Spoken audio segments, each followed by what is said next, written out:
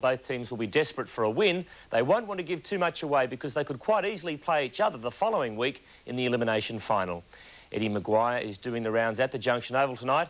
And Ed, it's a hard decision for both coaches. It certainly is, Steve. There's a lot at stake, as you say. Not only the double chance, but of course that's the main thing, but also the trip away overseas. Some of the boys are talking about that as a bit of added spice. Down here at Melbourne, Danny Hughes with a thigh injury and Steve O'Dwyer will miss 1 week each. They should be back for the elimination or the qualifying final, depending on how they go. Well, Brian Wilson, of course, well, he's out forever. He's announced his retirement after a hamstring last week. Alan Johnson, Greg Healy and Darren Bennett should be OK after missing last week. And joining me is Gary Lyon, the vice-captain of the Melbourne team. Well, Gary, as we've just gone through, it is a huge week coming up for you this week. So much at stake.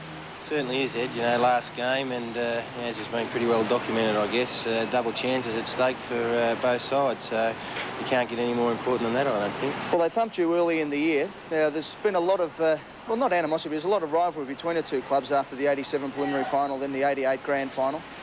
Yeah, and both occasions we were on the receiving end, so I guess, you know, if there's any justice at all, then it could be our turn to sort of turn the tables a little bit. Well, Steve mentioned that if things don't go to plan, you'll play them the next week. Is there a chance that you don't want to give away too much? We've seen in finals before, say a second semi, where a plan has worked well, but then it's been unstuck in a grand final or the following week? Yeah, well, I suppose if we are going to play them again, it becomes an elimination final, so I don't think you can really, you know, hold too much back. It's you know, the loser's out, so, you know, it'll be a no-holds-barred contest, and from there on, we'll just sort itself out, I guess. Well, you've failed the last 2 years from the 4th and 5th position. It is so important for you to make it up there, isn't it? Well, it is for sure, you know, and it'd be much nicer, I think, to tackle it from 2 or 3 rather than 4 or 5. Good on you, Gary. Good luck. We'll let you get in out of the rain. Good, thanks, Ed. Gary Lyon, the vice-captain down here at Melbourne.